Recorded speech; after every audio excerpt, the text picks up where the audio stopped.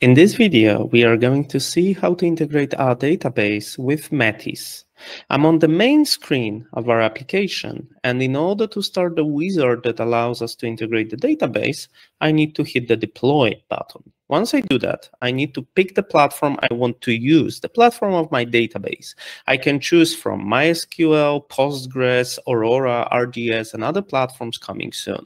I am running my Postgres locally, so I pick Postgres and I click Next. On the next window, Metis asks us to provide the connection details to the database. So I'm going to give a connection string to my Postgres instance that runs locally in Docker and would like to connect to basically my MMC agent. What I need to do next is I click Next, and then Metis tells me how to configure my database. I need to install things like extensions, configurations, username, password, and other stuff. I've already done that with my database, so I can just click Next. But if it's the first time you're configuring your database, then you need to make sure that you run all those scripts. Basically, copy them and execute in your favorite database interaction.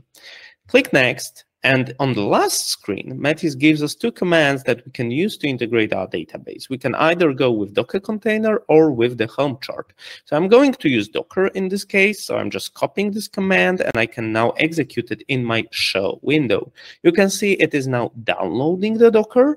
And after a few seconds, it will basically execute it and the Docker will connect to the database and provide the observability that we are looking after.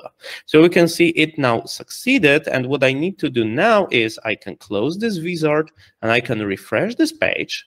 And I can see a new host being added over here. You can see that's the database I basically added a few seconds ago.